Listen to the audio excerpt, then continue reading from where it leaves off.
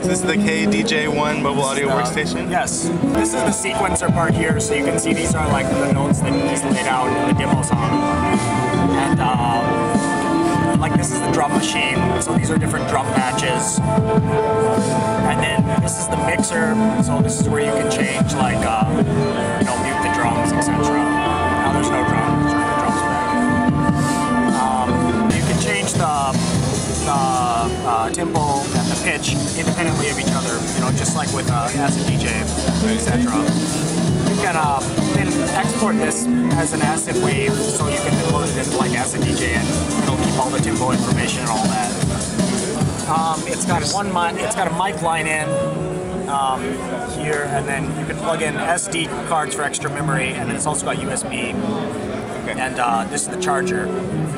And it's also got a wireless LAN, so any place you got Wi-Fi, you can use it. Yeah, it's actually, this has got a SmartBook OS on it, so it can browse the internet, like it's got Firefox and like. Oh, can we see the Firefox? And, yeah. You can see. We've got like Firefox loaded on here now. So you've customized the SmartBook OS just to fit on. Looks like a big Game Boy. The hardware is new, yeah. You can play games too, you know, it's got D-pad and buttons, so.